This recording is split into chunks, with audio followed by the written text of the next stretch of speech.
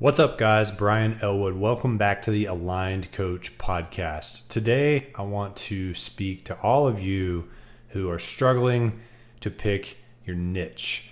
This is a huge decision that people make. In fact, I had somebody reach out to me and say, I'd love to see a list of the most profitable coaching niches. And I used to Google that too. And that's actually not at all the best way to make this decision. And I also see a lot of people who are just stuck making the decision in the first place. They have a lot of things they're interested in and they don't really know what they should do. Maybe they, want to do one thing but feel more qualified in something else. Or maybe they just can't decide, so they keep it really vague and then nobody understands how they can help them. Lots of issues with this decision around choosing your niche. So I'm going to break this down for you in relatively quick fashion and hopefully clear up a lot of things related to how you should make this really important decision. Okay. So first of all, let's define what a niche even means, or maybe you say niche if you're over there in the UK. But a niche is basically like a category, like real estate investing would be a coaching niche, or like diet, or personal finances, yoga. Those would be the niche that you're going to coach within.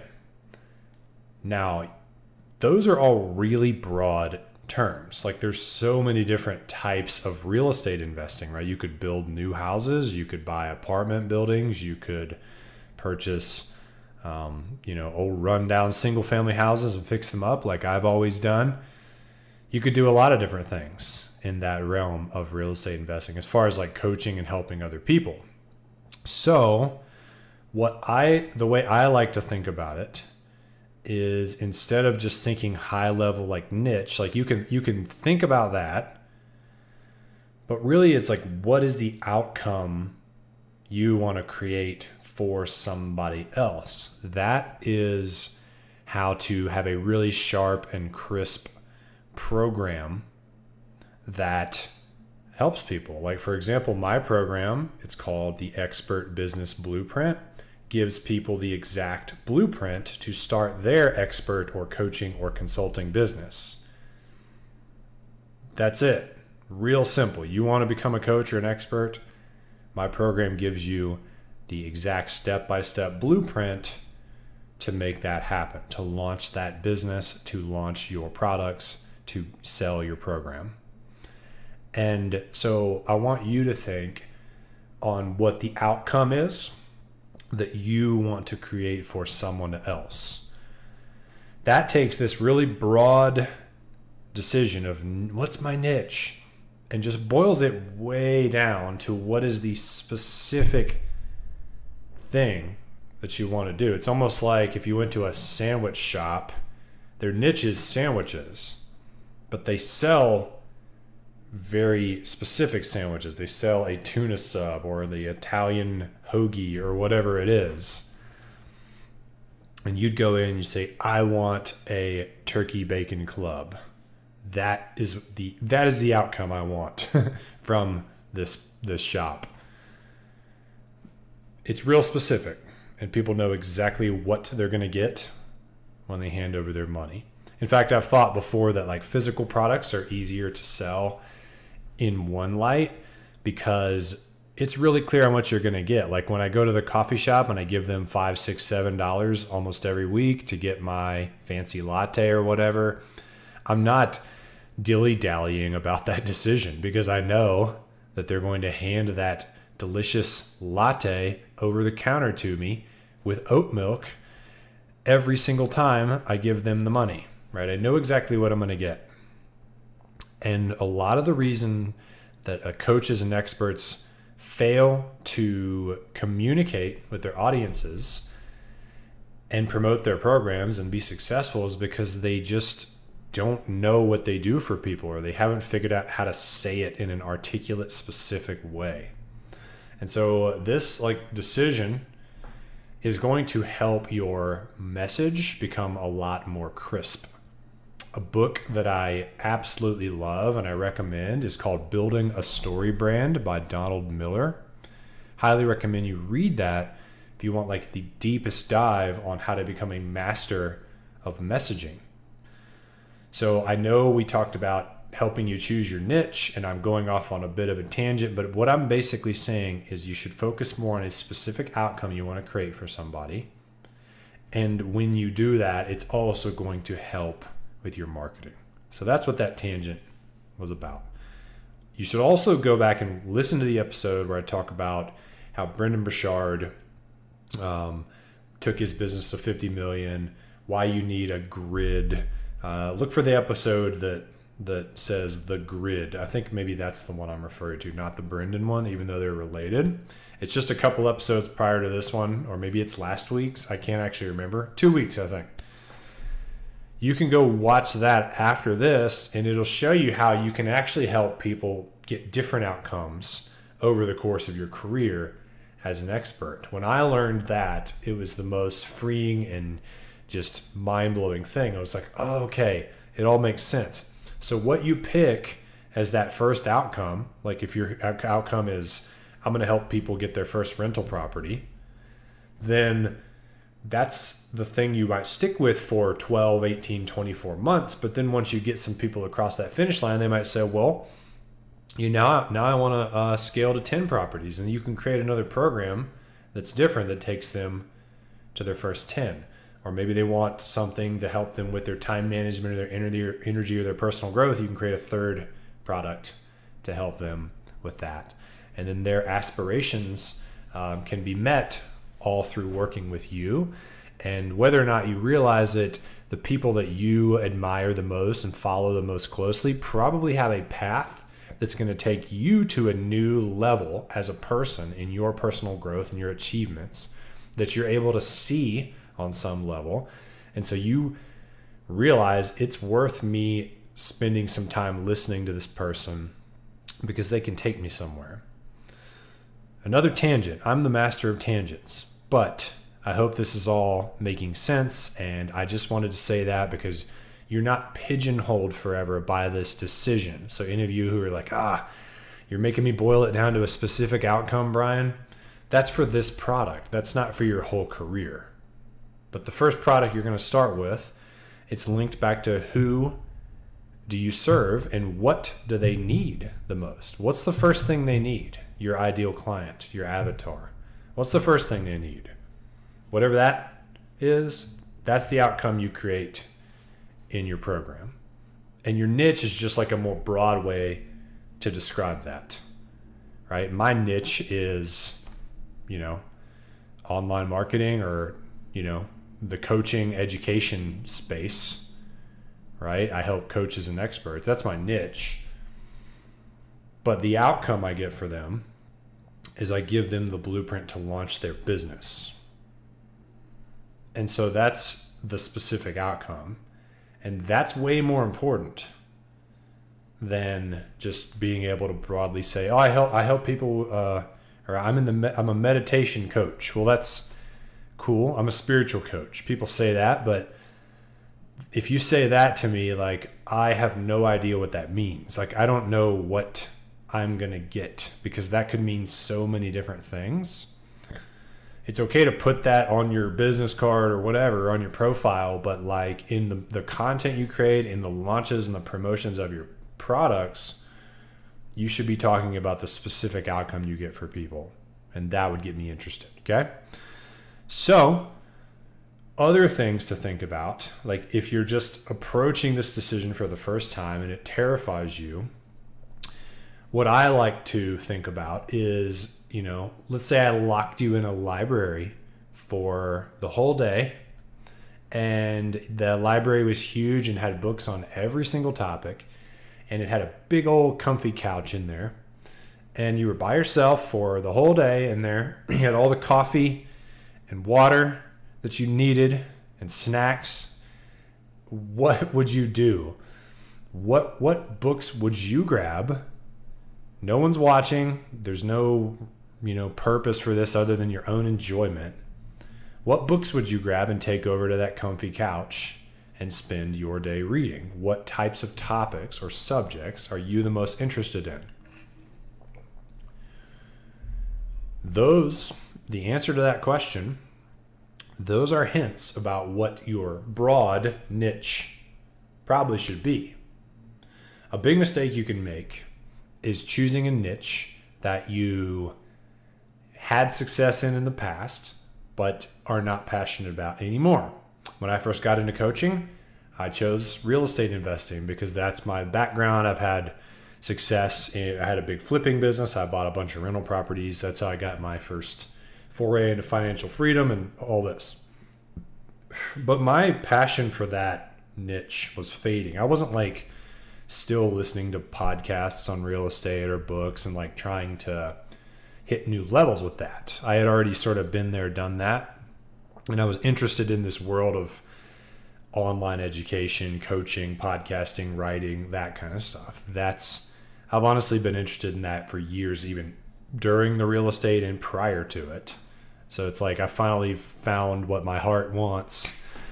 I chose real estate because I thought I had to, because that was the thing that by far I had the biggest track record in.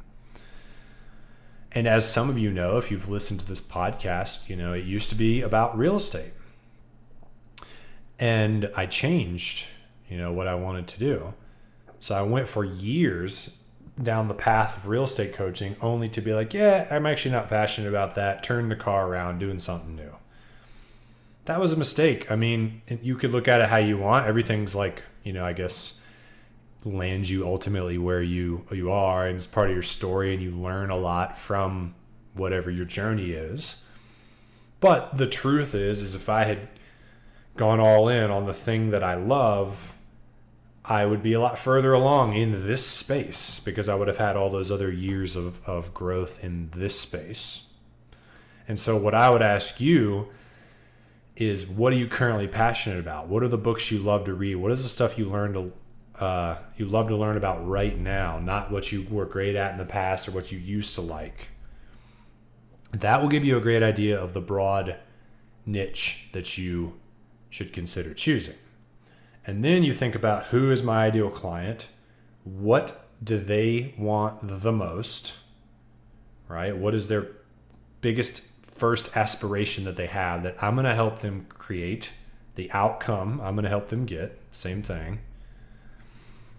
And then lastly, I know this is a lot here, what can you actually deliver with confidence, with 100% certainty? So when you go out and sell it, it's not all this, well, maybe I could do it. Like, I know I can give you the blueprint to start your expert's business. I know I can. I mean, I've just been figuring this out for 6 years. I've spent multiple six figures working with the best coaches and drinking from the fire hose and reading books, listening to podcasts and trying things in my own businesses. And some things worked, some things didn't. And I've distilled down the essence of what you need and what works and what doesn't. And so that's why that's my product, because it's the thing that I'm just like, yep, I'm the guy for this. And so who are you the guy or the girl, or what are you the guy or the girl for? What is the piece that you can reliably promise? Okay, I have a client named Alejandro, and when he came to me to become a coach, he wanted to work in the real estate investing space because we had done some work in the past on his real estate investing business. He developed a passion for it. And I was like, dude, you're still figuring out your real estate business. You haven't really done a lot yet. You've just started, and you haven't bought your first house yet.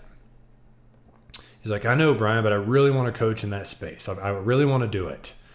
It's like, well, you can't teach people how to do something you haven't done and you don't know how to do yet, because it wouldn't be authentic. It might be the thing you're passionate about, but what piece within that niche can you authentically deliver on?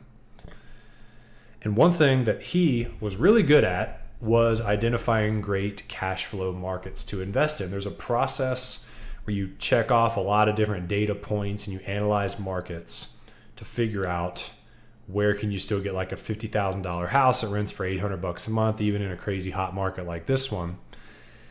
And he was really good at that and a natural at it because he's an engineer and he loves to look at spreadsheets and, just break everything down to the numbers.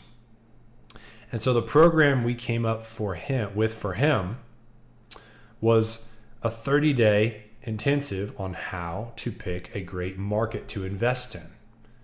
Something that he's done successfully on more than one occasion because he's picked a couple markets for himself and really refined his process and he learned my process initially, and then he used that to birth his version of it. So he's been trained on it and he's done it, and he can help somebody do it. He knows so much more about that than some person who's just new and they're like, oh my gosh, I want to buy a rental, but I live in Denver and the houses are $800,000. He can be like, dude, no, look over here in Little Rock, Arkansas, where they're $40,000. Here's why. Here's all the data points behind that. That is really valuable for somebody who wants to buy rentals, to have that huge epiphany and have him hold their hand and go through his program. And so, but it's also authentic to what he can deliver on. He's not lying to people and being dishonest or trying to say that he can give them the whole shebang. So I hope that helps. In summary, you can think about your niche in terms of the library analogy, like what are the topics you would love to learn, just to get some high level answers, and you'll get some major clues on what your niche might be. But then you have to start thinking about, what does my ideal client need the most? What is their biggest aspiration, the first thing they want within that niche? And then what piece of that, if you need to drill it down further like Alejandro did, what piece of that outcome can I authentically deliver? So maybe you don't promise the whole shebang, but you promise a piece of it. And you can add on to it from there. As you grow in that area, you'll be able to authentically create products to help other people with the next steps 2, 3, 4, which is again why you should pick something you're passionate about. Because if he wasn't passionate about real estate and growing his own efforts to do bigger and bigger deals and all that, then starting with a real estate product then pivoting to something else would be stupid, right? So you got to pick something that you're in for the long haul, and then as you get better, you can turn around and carve out different pieces of that and create different products that help people hit higher and higher levels based upon getting them the next outcome they want after the first one, second one, and so on. Okay? Guys, I hope this has been really helpful for you.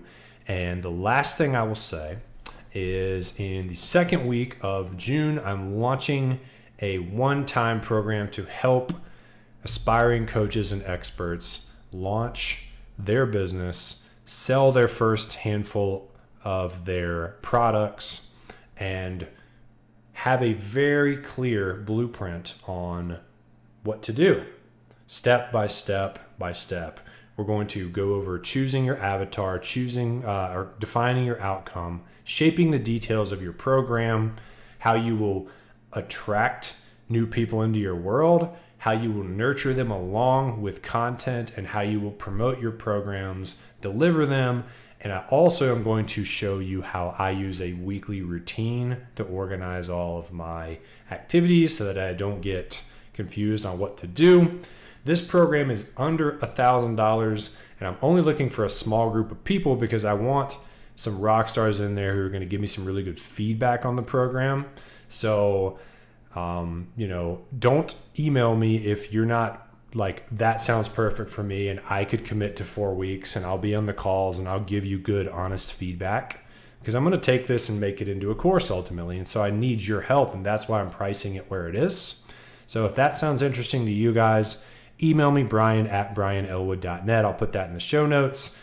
We can have a chat to see if that makes sense for you or not. Hope this helps, guys. Have a great rest of your day. I'll see you soon. Peace.